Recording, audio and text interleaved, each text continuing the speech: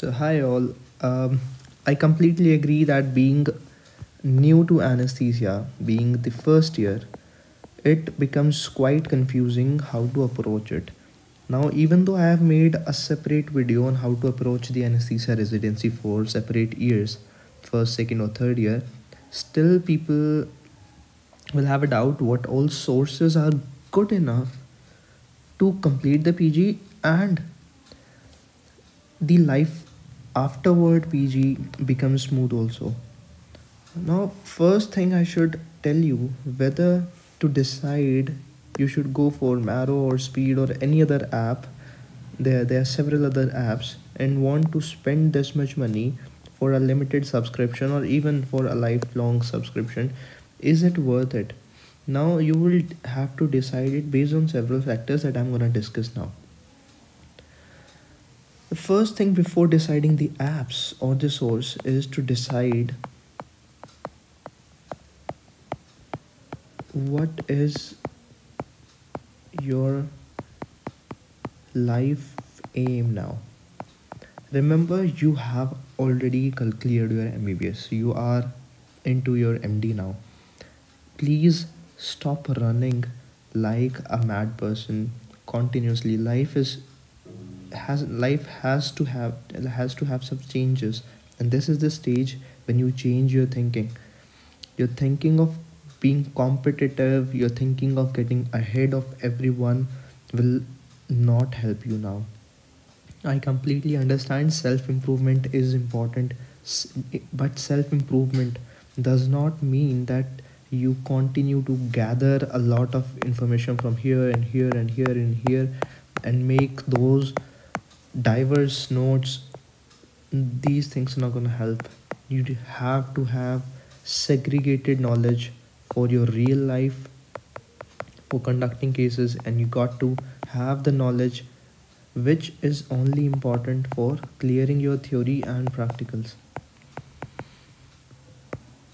If you don't segregate this, you are going to become a mess. Now, the segregation, real life segregation, does not require you to have to remember a lot of facts. Only 10 to 20% of the full knowledge will ultimately be used, because if you have a simplified version in your mind, then only you'll be able to apply into your real life. But the things which are very volatile, extremely volatile, and they're not useful in your day-to-day life, most of them being a part of your theory and practical, then for them you have to have segregate knowledge. You can't keep on using this knowledge in your real life continuously. You need not remember all those things for your real life cases. Now, then what should we do? The aim is to prepare such notes which will help you lifetime. If you're reading lab cholecystectomy now, it is not about what will be the gas rate of gas inflation and what gases can be used. You already know that CO2 is used. You already know that ultimate pressure should be this. So segregating those practical points from the theory point is the importance, is the main aim. Now, for that, whether you buy Marrow, whether you buy any app, none of the app segregate this knowledge. So this knowledge segregation, no matter from where you have gathered the information, this knowledge segregation is going to be done by you. I have my notes segregated. Then even in my SR ship, these same notes I'm gonna read. It will take me only 5 minutes to see if I'm going to perform a single case. Only those 5 minutes are required to know what practically I should do. Now, this knowledge segregation will require you to work in OT and add your practical day-to-day learnings into the notes which are not given in your books, which are not given in your Marrow. So if in real life they are not required, why should you at all focus on those things? They become like FOMO. You always will have a free fear of missing out, but the aim is to develop your motor skills and the notes which will help you conduct a case ultimately. and then keep on troubleshooting the complications that you have. Now let's focus on the 3 years. This third year, I've already told you that you have got to read previous year questions. You got to read cases for your practicals, right? Now people will say, sir, in marrow we'll have these things. I completely understand. But if someone is looking for one of the best alternatives, then we have several YouTube resources like APIC. This is conducted by RML Hospital. Then we have ISA National NHQ, National Headquarters. Then we have channel for ISA Kerala. Alright. So these are free resources. APIC is being conducted by RML and it is a 7-day program, and every day 10 to 12 topics are covered. Now this 10 to 12 topics will consist of cases, also equipment, also drugs, important topics, some good complications, and one of the day is also dedicated for learning the topics of ICU. So this is one of the best resources. Now you may ask me, sir, if everything is given here, why at all should we do the segregation part? Because even APIC has not segregated things. When you'll see, this is about discussions. The cases are discussed in APIC, and these discussions will help you see what all questions can be asked in your practical. So for practical, APIC is one of the best thing, and few of the topics for theory also are covered in the APIC. So some part of theory, suppose 20% of theory, and for practicals, I am telling you 80% of the practicals will be covered by APIC itself. And when you'll add previous year questions, topics which have been asked in the last 10 years into this, now though obviously the sources will not matter, because you have to ultimately write only 2 to 3 pages for that question. That will complete your theory and that will complete your practical. So that means your PG is cleared. Now if your PG is cleared, why are you worried about taking marrow? The people who have an aim of giving NEET SS or want to give some quizzes, now this, or suppose they want to do critical care, these are the alternatives. The person who want to do more than just completing PG. For NEET SS, even IDAC, right? If you want to go to United Kingdom, UK, for these people, I understand that the syllabus is the most important thing. The syllabus is not equal for them. So first, if you have one of these aims inside your head, first decide your syllabus.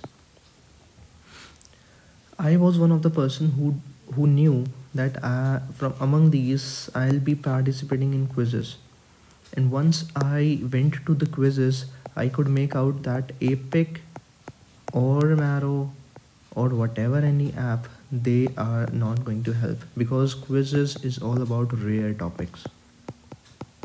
Most of them are the rare topics, and for them you will only be able to realize the syllabus when you attend the quizzes and then try to improve in the next second quiz and the third quiz and fourth quiz. So the more quizzes, and this also is not a compulsion, because you're not getting anywhere. Even if you win a quiz, you're going to stay in the same PG. So this is something known as out of interest thing. So quizzes will help you build confidence in yourself, and your depending on your interest, if you want to participate or not. If one person does not attend quiz and one person is attending regular quizzes, ultimately both of them are passing their post graduation and they are conducting cases in their regular life. Trust me, it does not matter whether you attended it or not. This is just a way people either escalate their own confidence or they try to de-escalate others' confidence, that you did not attend quizzes or you did attend the quiz. This is just a mental game. But the next three, the NEET SS, the critical care and EDAC. I do understand this is going to affect your career. So try to see what is the syllabus for that. And if the syllabus will include your MCQs, obviously marrow will help. So with this marrow or any other help, if they are focusing on these NEET SS exam, critical care exam, or even the EDAC exam, you see the syllabus, check whether the syllabus is covered in this, and if you have additionally MCQs, because marrow has MCQs inside it, and then you try to give similar to the NEET PG, then you'll be giving the grand test and so on. So if you have the purpose decided, if you are going to give NEET SS, critical care, or EDAC exam, then this will help definitely. Plus, try to take advice from people who have common interests. But those who have no intention of giving NEET SS, no critical care or EDAC, and they want to stay in India and conduct cases. For example, me, if I want to do locum, if I want to go to periphery and earn money, because there you'll be doing simple cases, and you will not be working in big hospitals, you'll not be working in government hospitals. In that case, if you just want to conduct cases quantity wise, simple cases, and earn money in going to the periphery or doing locum, trust me, none of this above scenario will help you. So this depends on the priority of the person. And second, then there's people who are confused whether they'll be doing this or they'll be doing this, because there are only two options you have. So for those who are confused, there's no point worrying about marrow right now. Try to complete your PG, try to complete the first, second, third year. The way I have told you, third year is already cleared by previous year exams, questions and APIC. The first year you want to improve your motor skills and procedure skills. The second is obviously the bridging part of the first and second, where you'll be framing the notes for your cases, and these notes will help you lifetime for doing cases either in periphery or local. One of the disadvantage of doing these specialties is you'll be narrowing down your branch. Suppose you are doing neuro anesthesia, you'll be conducting only neuro anesthesia, and you'll be only working in big hospital in big cities, which will definitely not improve your salary as much as you think. So if you're not earning money, and you have limited your city, you have limited your hospitals, you have limited your cases to neuro, do you really think that is going to make any difference? I personally feel that this is like a trap. NEET SS is a trap. But people who are interested in a specific branch, I have absolutely no issue. If you want to give NEET SS or want to get into INI CET and get into AIMS, want AIMS name in front of you, for those people who are already clear about it, absolutely take marrow, do MCQs, do grand test, leave PG aside, and that is your choice. Similarly for EDAC, who want to go outside India, there is no point torturing yourself with all these things. Try to clear up the EDAC thing, get out of India, live your life. So for, I guess, this much will summarize that whether you should take marrow or not, depending on what your priorities and ultimate aim is. And these are the free resources that I've already told. APIC ISA National Headquarters in Kerala, you will have all the equipments, all the drugs, all the cases discussed. I personally followed all of the three. I actually added these three into my notes, because once you see it from one place and made notes into segregated notes, then the second and third part will be only about listening and adding the additional part, only very like 5% of it, because they have overlapping knowledge only. You don't have to worry too much about it. This, apart from this, reading books or not becomes a person's discretion, because third year is already cleared by these two approaches. The first and second year will be based on what will be your aim ultimately after the third year. If still you have confusion, specific confusion, let me know. I'll help you guys. Thank you.